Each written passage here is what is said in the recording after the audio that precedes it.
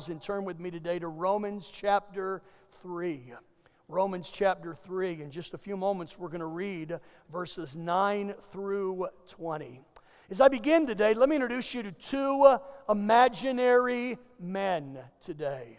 The first is on my right side, and we're going to call him the good guy.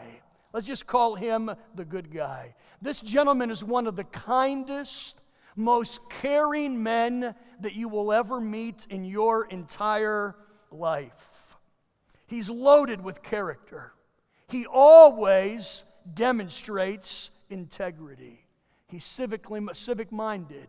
He's actively involved in the community. And above that, he attends church every single week. Wow, this is the guy that you want to marry your daughter. He is a really good guy. On this side, the other man that I want to introduce you today is quite the opposite. This is the good guy. This gentleman over here is the bad guy. This guy is proud, and he is self-centered. He's mean, dishonest, and he's literally capable of anything. As a matter of fact, this gentleman has been arrested several times and has spent a little bit of time in prison. Not only that, but he's a known drug user. This is the guy that you don't want to be around your daughter. This is a really bad guy. Now, as we think about those two men today, there's a marked difference between them. There's a marked difference between what you and I think about them. One is bad, one is good. One is respected, and the other is feared. One is religious, while the other is rebellious. We would think today that God would look with favor upon this one and with disgust on the other. We would think that this one has earned a trip to heaven, while this one has earned a one-way ticket to hell. That's exactly what the Jews of Paul's day thought. And the Jews were guilty themselves of judging people and classifying people and arriving at conclusions, spiritual, judgmental conclusions about individuals' lives. Well, in the first 3 chapters of Romans, the Apostle Paul refutes that notion. Now listen, Paul is not saying that one person is not necessarily better than the other from a human point of view. But the Apostle Paul refutes that notion, stating that every person, whether good or bad, whether respected or feared, whether religious or rebellious, catch this today, every person is guilty before God. As our text says today, we all on the inside are bad to the bone. Take your Bibles with me today in Romans chapter 3, and let's say it the way that Paul said it. Better, the Holy Spirit of God said it in Romans chapter 3, beginning in verse 9. Paul says this, "Well then, should we conclude that we Jews are better than others? No, not at all. For we have already shown that all people, whether Jews or Gentiles, are under the power of sin." If you weren't here last week, we'll review that in just a moment. As the Scriptures say, notice what Paul says, as the Scriptures say, no one is righteous, not even one. No one is truly wise. No one is seeking God. All have turned away. All have become useless. No one does good, not a single one. Their talk is foul. Like the stench from an open grave, their tongues are filled with lies. Snake venom drips from their lips. Their mouths are full of cursing and bitterness. While they rush to commit murder, destruction and misery always follows them. They don't know where to find peace. They have no fear of God at all. Verse 19. Obviously, the law applies to those to whom it was given, for its purpose is to keep people from having excuses and to show that the entire world is guilty before God. For no one can ever be made right with God by doing what the law commands. The law simply shows us how sinful we are. Would you pray with me today? Lord, today we look at a serious, a somber passage of Scripture. Father, a passage of Scripture that seems to strip away all of our self-righteousness, all of our goodness, all of the things that we use to compare ourselves with others. And in this passage, you strip it away. And you leave us naked, as it were, completely exposed, demonstrating how we really are. Father, I pray you'd help us to understand the truth of this passage, and even more so, Lord, help us to apply it to our lives. Lord, help us to realize how desperately we need Jesus. And Lord, I pray that if there's somebody here today that has depended upon their righteousness, somebody that's depended upon their religiosity, somebody that is dependent upon their goodness, I pray this morning that they would realize, we all would realize, that without Jesus, we're absolutely nothing. Without Jesus, we're bad to the bone. Thank you for what you're going to teach us from this passage today. In Jesus' name we pray. Amen. We started a series last week that we're simply calling Before and After. We're walking through Romans chapter 3, which shows our life before we met Jesus. And then we're going to cross the bridge and show Romans chapter 8, which depicts the life of a person after they have come to know Jesus Christ. And we simply have stated, and you're going to hear us say repeatedly, that all of us, if we've trusted Christ as our personal Savior, we have a before and an after story. Now we've asked you, and we're going to continue to ask you to share your story with us. We would love to hear how God is changing your life, and you can share your story with us at before and after at ourhcc.org. Send us a short little note. Send us a video. Send us your testimony, what God has done in your life. I also, just by way of announcement, you'll notice in each of our points we have a hashtag that says Before and After HCC. One of the new ways to take notes is through Twitter. And if God speaks to you during the course of the message, don't hesitate to send out a tweet and hashtag it so we together can rejoice at what God is doing in and through our lives. As you read through the book of Romans, you come to the conclusion that the Apostle Paul was brilliant. Paul was well educated, having studied under Gamaliel, one of the first century's most scholarly minds. But Paul was also extremely articulate. Like an eloquent lawyer, he has the ability to masterfully present his case. That's what the Apostle Paul does in the first 3 chapters of Romans. Having already presented a powerful testimony as to man's sinfulness, Paul now communicates the ultimate testimony, the testimony of Scripture. And as if the Apostle Paul were standing in a court of law, standing in front of a jury, presenting his case, Paul now imparts the testimony of God's own word as revealed in the Old Testament.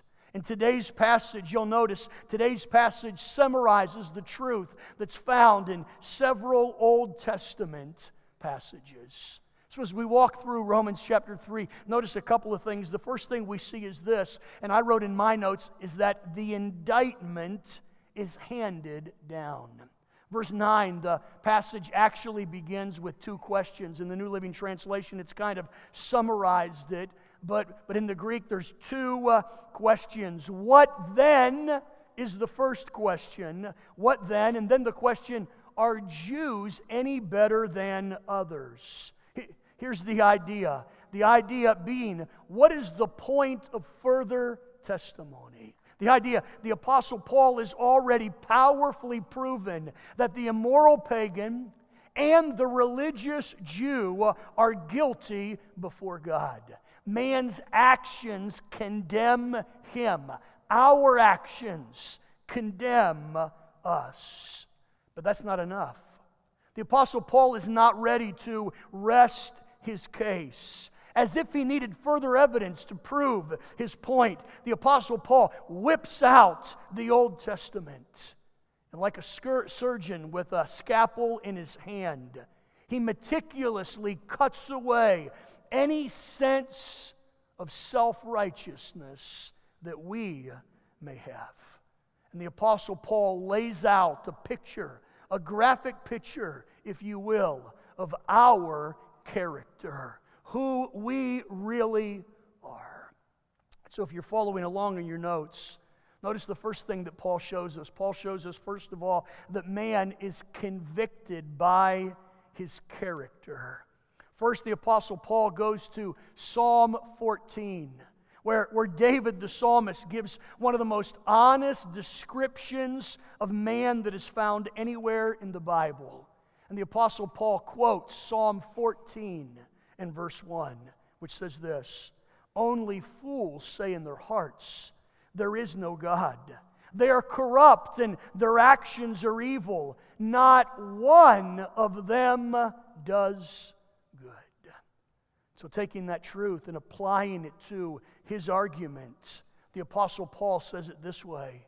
He says, "No one is righteous. No, not one." No one is righteous. The first thing that the Apostle Paul says then about man's character is this.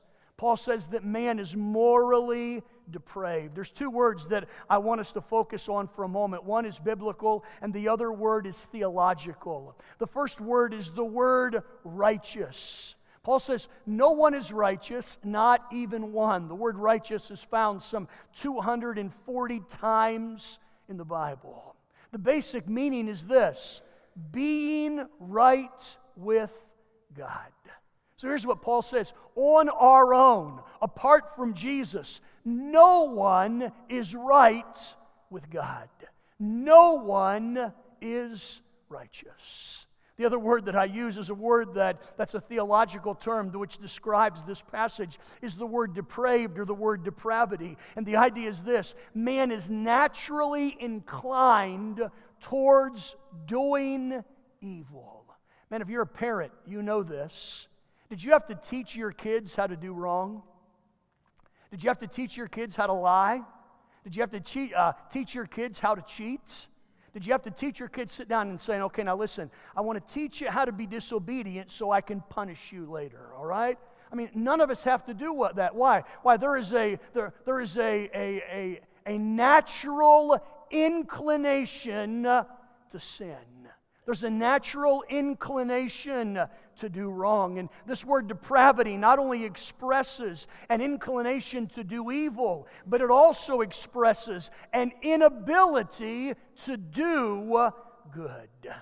Both of those truths, not being righteous and depravity, are expressed in verse 10.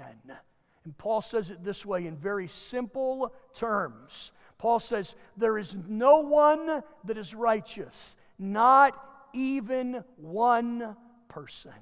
If you speak Spanish, I love the emphaticness of the Spanish language because it says this: ni siquiera uno, not even one.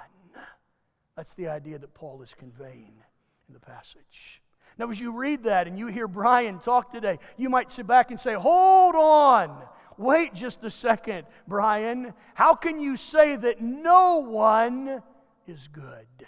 You'd say, Brian, what What about the philanthropist that donates large sums of money to needy people? Isn't that a good person? Brian, what about the firefighter that gives his life saving somebody else? Isn't he a good person?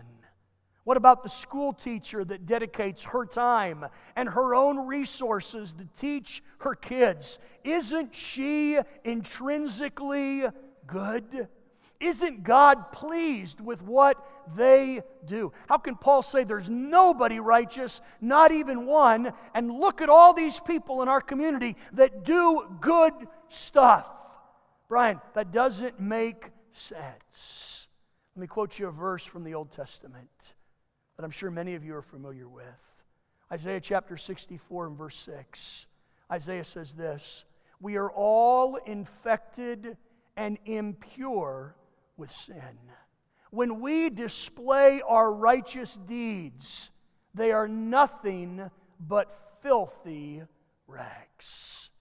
Isaiah says that the very best things that we do in the sight of God are nothing more than filthy rags. Let me illustrate that this morning. I have two shirts here today. I have a white t-shirt. This is actually brand new. I've only wore this one time. And so nothing stained on it, no ketchup stains, no mustard stains, no pizza stains on this one, no sweat stains under the arms. I mean, this is pretty clean right here.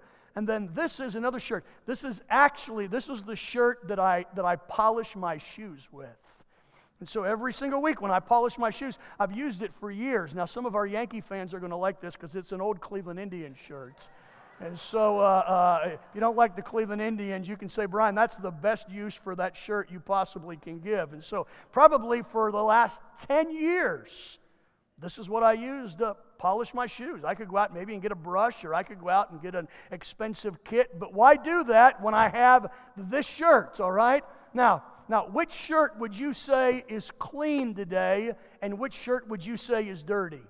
No brainer, right? The clean one and the dirty one.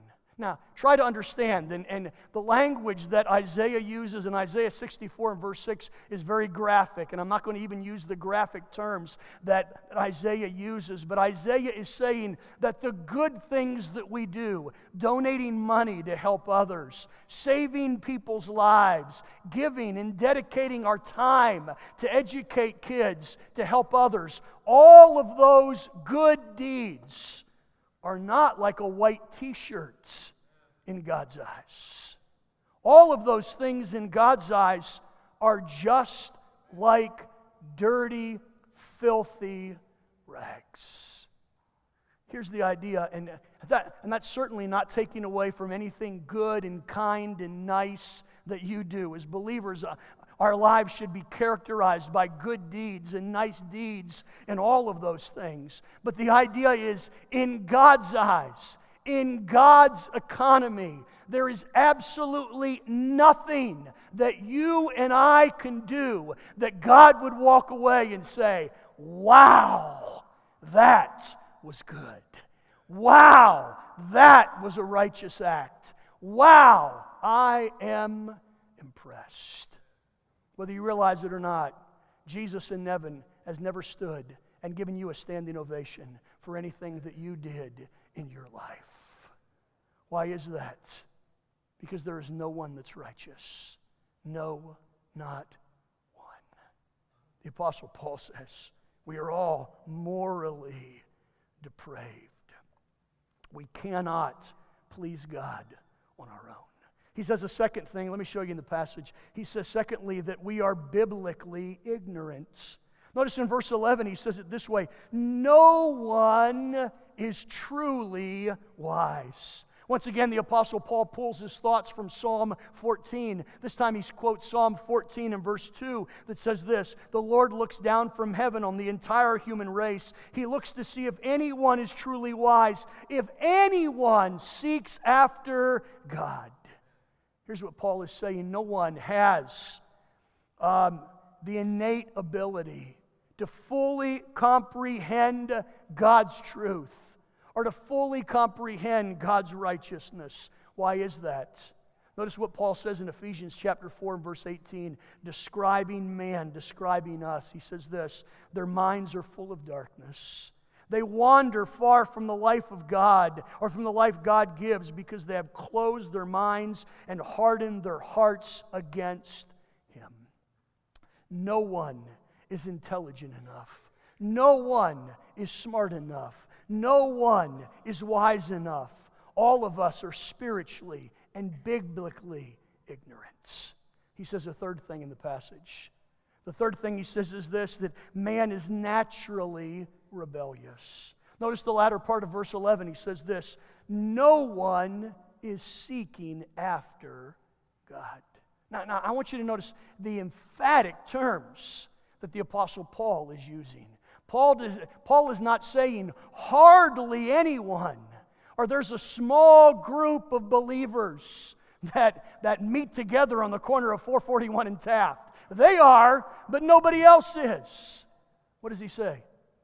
No one is seeking after God. If I asked you today, what does the phrase no one mean? It means nobody. Nadie. Nobody is seeking after God.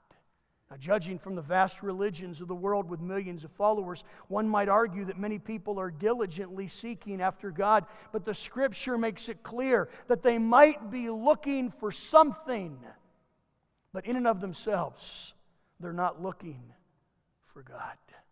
You see, we don't have the ability in and of ourselves to look for God on our own. Jesus said it this way in John 6:44, for no one can come to me unless the Father who sent me draws them to me. No one naturally looks for God on their own. It is God who begins the process. Our looking for Him is in response to Him looking for us. Aren't you glad that God started looking for you? John said it this way, we love Him. Why? Because He first loved us. We look for Him because He first looked for us. We respond to Him because He first of all responded to us. Man is naturally rebellious. But Paul makes a fourth statement that is even more dramatic. He says man is spiritually worthless. Notice verse 12. He says this, all have turned away. All have become, and he uses this word, all have become useless. No one does good, not a single one. The word that is used in Psalm 14 has the idea of something that is corrupt, something that is worthless, something that has no value whatsoever. It has no value, and as a result, it must be discarded. It is a word that would be used for rubbish, for garbage, for something that is completely despised, rejected, and disposable. Paul says this, man is utterly useless. And so as we read those verses, you say, man, Brian, you are painting a pretty bleak picture. I mean, man is morally depraved. He's biblically ignorant. He's naturally rebellious. He is spiritually worthless. But Brian, isn't there anything good that we offer to God? Let me illustrate it this way today. Let me try to see if we can understand this. Let's suppose that this week we hold a Monopoly tournament at Hollywood Community Church. How many of you are Monopoly fans? All right, so we'd have a good number. We hold a Monopoly tournament, and the goal at the end of the week is that we are going to crown the Hollywood Community Church Monopoly champion. All right, so we hold a Monopoly tournament, and you get in, and you start winning Monopoly games. And when you win the game, the prize is we give you all of the Monopoly money in that game. If you haven't counted, there's $15,140 in every Monopoly game. And so you win the first game, and we say, congratulations, you get to keep all of the Monopoly money, and you walk away with $15,140 in Monopoly money, and you go to the next next round, and you win the next game, and you win $15,140 of Monopoly money, and you keep winning until you become the Monopoly champion at Hollywood Community Church. You win 10 games, and you walk away with $151,400 Monopoly dollars. You're the champion. Exciting, isn't it? I'm telling you. So the next day you wake up, you take all of your Monopoly money, and you walk into Wells Fargo Bank down here. And you walk in and say, I'm here to make a deposit. How much money you want to put in? Somewhere in the neighborhood of $150,000. And the lady says, wow, that's pretty good. And you say, yeah, I'm the Monopoly champion at Hollywood Community Church. And these are my winnings. And with a sense of pride, you slide the envelope across the counter. And the lady takes it, opens up the envelope, and sees $151,400 in Monopoly money. How is she going to respond? She's probably going to call security and have you kicked out of there because she's going to think that you're halfway crazy. And you might say, hold on a second, listen, I'm the Monopoly champion. Nobody at Hollywood Community Church plays Monopoly like I do. That's what I won, $151,400. And she's going to look at you as if you didn't know and say, there is a difference between real money and monopoly money. Monopoly money is not real. Church, when we stand before God, it's easy for us to say, God, man, I'm a champion. I've done this right, and I've done this right, and God, I've done all of these works, and we slide, as it were, our good works underneath the window to an almighty God, wanting to make a deposit of our works, proud of what we've accomplished. God, here is my righteousness. And God looks at us and says, your righteousness is not real righteousness. It's not the same thing. We're talking about two different things. We're talking about monopoly money and real money. That's why the writer of Isaiah can say, all of our righteousness, all of our good deeds, as good as we think they are in the sight of God, they're just like filthy rags. And the Apostle Paul says, man is convicted. We are convicted by our character. As we walk through the passage, Paul is not done. Paul says, secondly, that man is convicted by his conversation. In verses 13 and 14, we see that those verses are made up of three quotations from the Old Testament. He uses Psalms 5:9, Psalms 140 and verse 3, and Psalm 10 and verse 7. And what is striking about that is that all of them refer to the organs of speech: throat, tongue, lips, and mouth. In the previous verses, we learned how people harm themselves by turning away from God. Here we learn how they harm others by the organs of speech that God has given them. All of us are familiar with the childlike phrase, sticks and stones may break my bones, but words will never hurt me. You know as well as I do, that's not true. That's not true. I've fallen in life and broken bones and hurt myself. I don't remember, I remember doing those things, but I don't remember the pain that I experienced with those things. But I remember very poignantly the pain that I have felt when people have hurled unkind words at me. Words hurt. They affect us deeply. Here in the passage, Paul says two things about our words, the words of the person that doesn't know Jesus. He said, first of all, his words are defiled. Notice how the psalmist describes man's conversation. In verse 13, he says, their talk is foul, like the stench of an open grave is what the verse says. Here's the idea. When you bury a dead body, you don't leave the grave open. That would be unheard of. You wouldn't leave the tomb uncovered, the grave open. Why not? Because it won't take long and the body will begin to smell, and smell badly. Here's what Paul says, what the grave is to a corpse, the throat is to man's heart. The idea is this, what a person's character is eventually will manifest itself in their conversation. The words come out of our hearts. Verse 14, Paul says it this way, their mouths are full of cursing and bitterness. Man's words are defiled. He says the second thing, man's words are deceitful.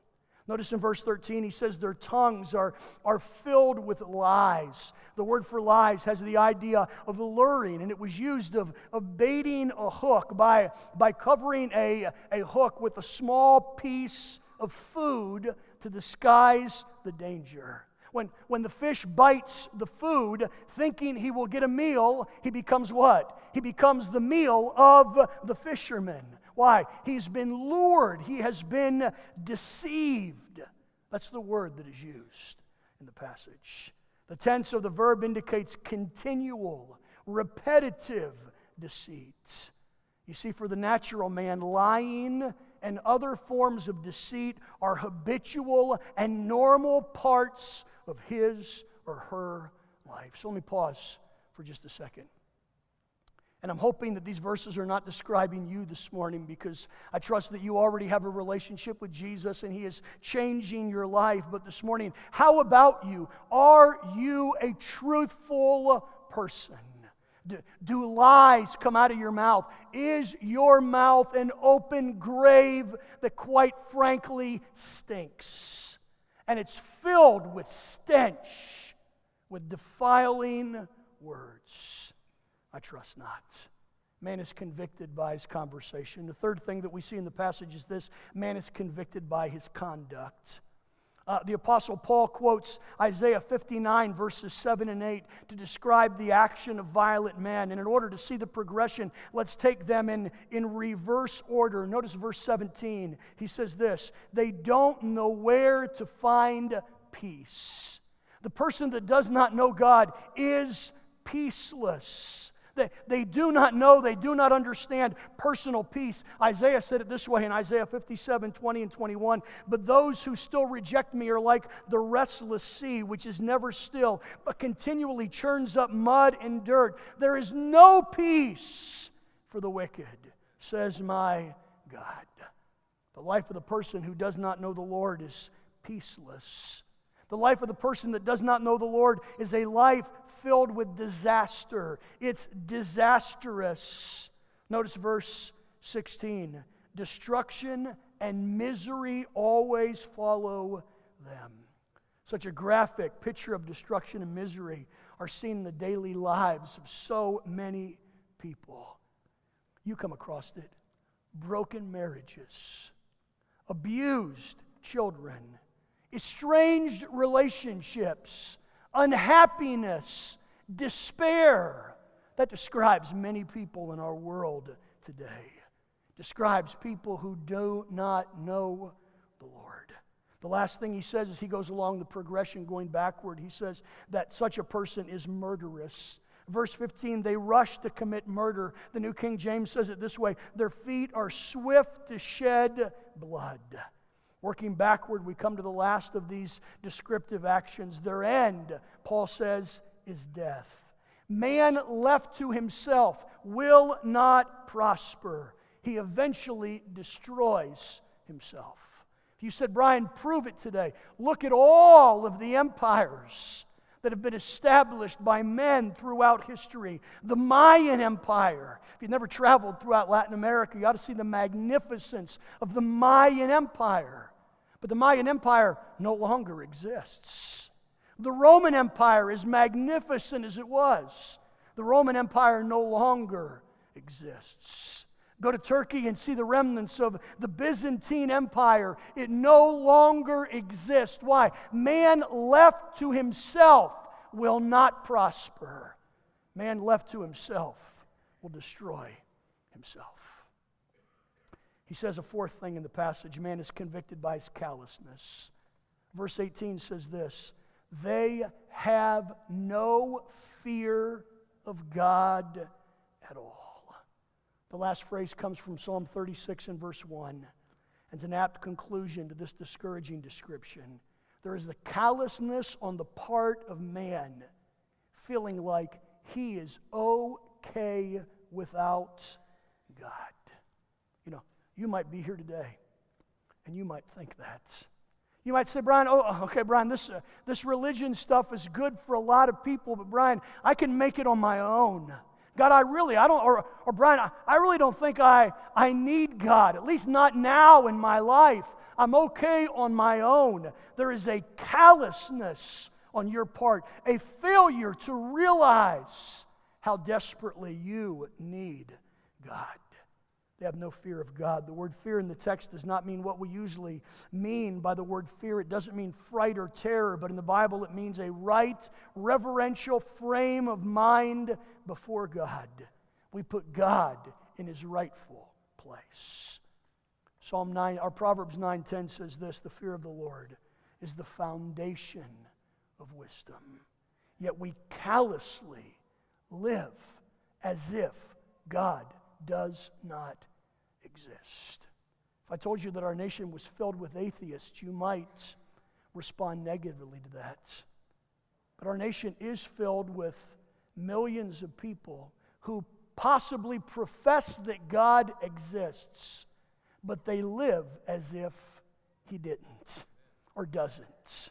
No communication, no obedience, no submission. There is a callousness towards the things of God. They don't thank Him. They don't obey Him. They don't communicate with Him. And they don't trust Him.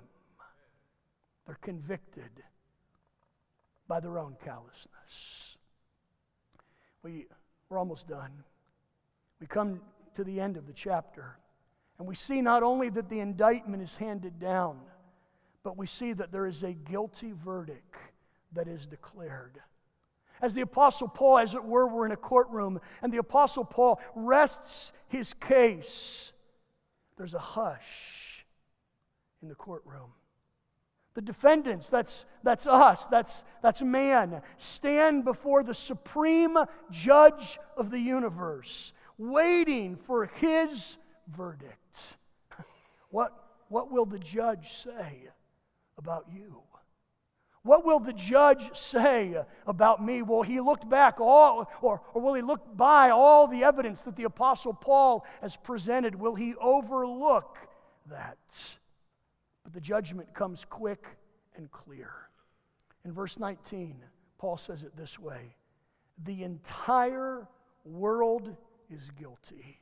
Verse 19, notice it with me. Obviously, the law applies to those to whom it was given for its purposes to keep people from having excuses and to show that the entire world is guilty before God. The decision allows for no exceptions. There is no partiality. Even God's own people stand accused and condemned. The entire world is guilty. Paul says it this way farther along in the chapter in Romans 3:23. For all have sinned and fall short of God's glory. The word all means absolutely everyone.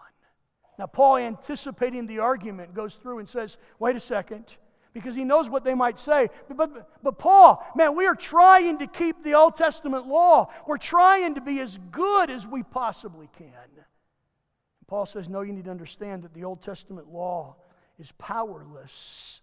Obeying the law has no power to save. It only demonstrates our weakness.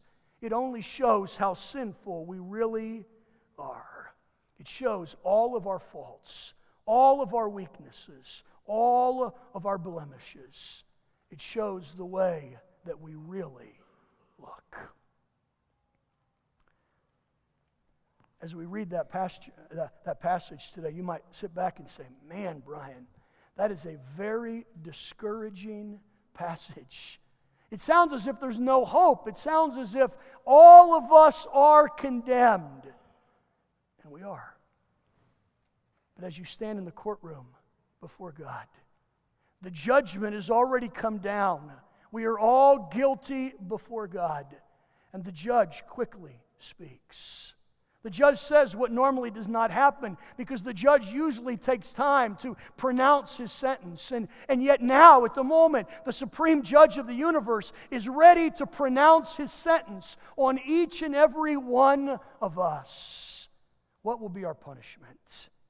And yet before he does that, notice verses 21 and 22. I want us to end with this today.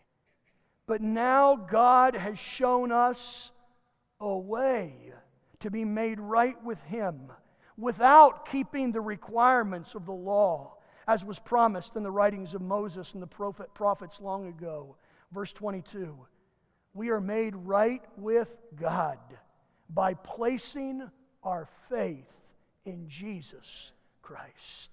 Would you read that with me today? Let's read that together. Would you read that? We are made right with God by placing our faith in Jesus Christ. Let's read that much again, one more time. We are made right with God by placing our faith in Jesus Christ. Catch what Paul says. Paul says, listen, every single one of us, from the good guy to the bad guy, from the guy that you want your daughter to marry to the guy that you want your daughter to stay so far away from, it's unbelievable. All of us, whether religious or rebellious, all of us are guilty before God. And all of us stand condemned. God comes in at the last moment and says, man, you're guilty. But there's a way. There's a way. There's an escape. And it's not by doing good, because you can't be good enough. The escape is this: by placing your faith in Jesus Christ. So the question this morning, church, is this. The question is not, how good are you? You might be able to pull out a whole list of accolades, but you're not good enough. And neither am I. Your goodness condemns you, and my goodness condemns me. The only hope is Jesus. That is the only hope. And next week we're going to look at the latter part of Romans chapter 3, where the Apostle Paul goes through and he explains not only what Jesus did, but he explains in the mind of God how that the work of Jesus Christ paid the price for our sins, allowing those of us who are guilty to go free. So much so that when we get to Romans chapter 8 and verse 1, Paul says this: there is no condemnation to those who are in Christ Jesus.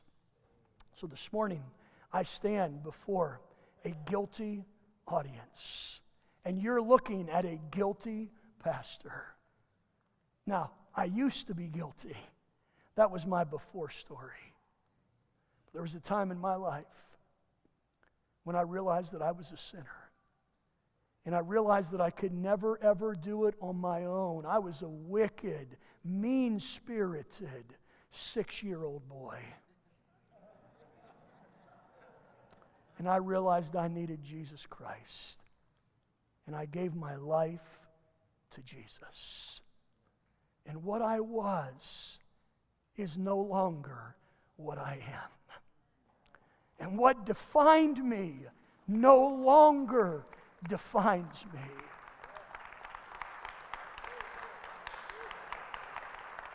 And even though I was bad to the bone, Jesus came in my life and changed me.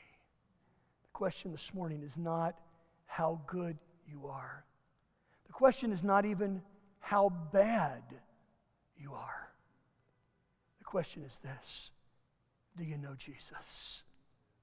Have you repented of your sins and given your life to Christ? See, you can be the most religious person in the auditorium today, but if you don't know Jesus, you're bad to the bone. You can be the most civic-minded person in the city of Hollywood, but if you don't know Jesus, you're bad to the bone.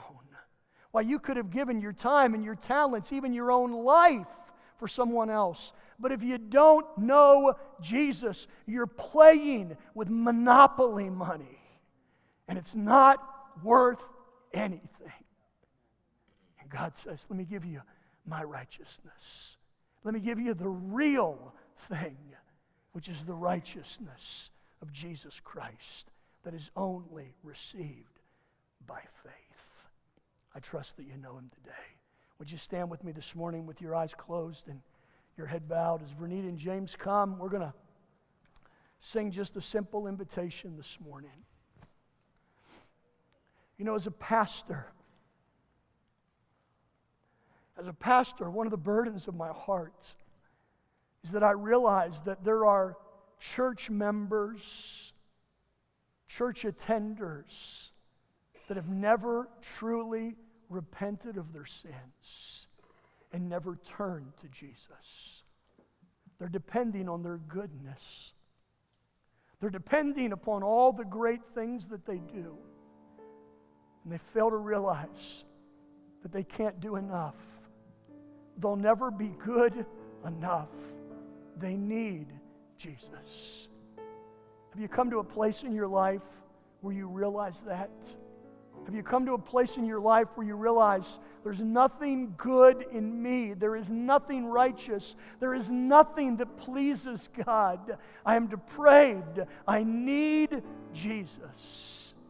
If you've never come to that place in your life, man, I beg you to realize that today. Allow the Holy Spirit of God to speak to you, and will you in humble submission and forgiveness, or with a repentant heart, ask God to forgive you. And ask Jesus to come into your heart and be your personal Savior. Paul says you're condemned, but there is a way. The way is Jesus. Do you know Him? Right where you're standing today, you could pray a simple prayer like this. Lord, I know I'm a sinner. I repent of my sins. And by faith, I believe what Jesus Christ did on the cross for me.